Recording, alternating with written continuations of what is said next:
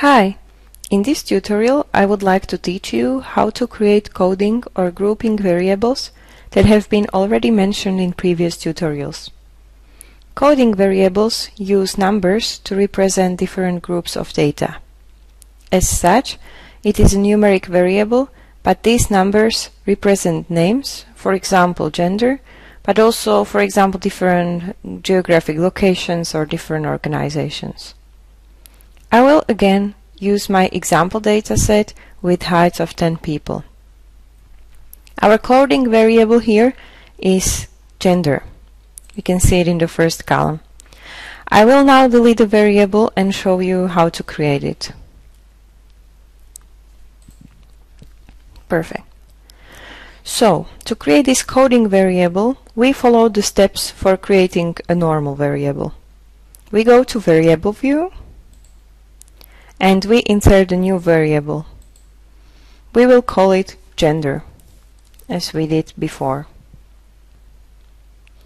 I'm still trying to teach you good habits, so move along the second row to the column called Label, and we give the variable full description, such as the question from the questionnaire, which can be, what is your gender?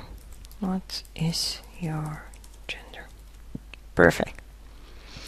Now we will define the group codes. So that's the most important part if we want to create a coding variable. Let's go into the values column and click on the three dots on the right side.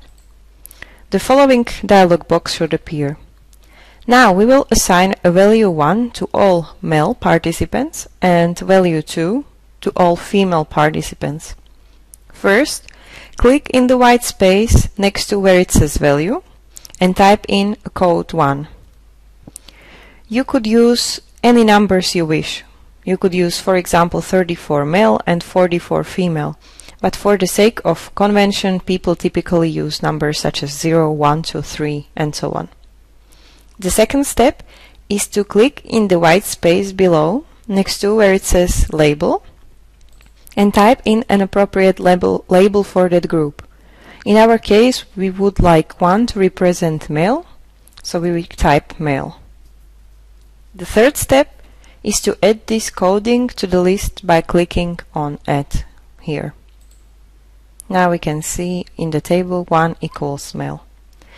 Now we will add a code 2 for female in the same way. So the value 2 should represent females. So we type female in the label window and we click on Add. Now 1 represents male and 2 will represent female. You can also click on spelling on the right side, and SPSS will check your variable labels for spelling errors. We got a message that no spelling errors found. Click OK, and to finish this, click OK again. Finally, coding variables always represent categories, and so the level at which they are measured is nominal, or sometimes ordinal if the categories have a meaningful order.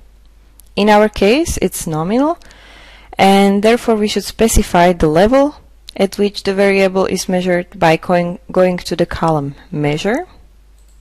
It's the pre-last one, and we will select Nominal from the drop-down list. Now we can switch back to the data view, and now we see we have a gender column, new variable has been created, and we can type the numbers, the numerical values into the gender column. So let's just randomly type numbers 1, 1, 2, 2, 1, 2. Perfect. And now you can get SPSS to display the numeric codes, like we have now, 1 or 2, or the value labels, so it will display male or female by clicking on this icon value labels in the menu bar. I have already shown this to you in the previous tutorial. So let's try it. We have gender, male, female, or 1, 2. So you can just put whatever you prefer. So this is how you can create coding variables in SPSS. Thank you for watching this tutorial.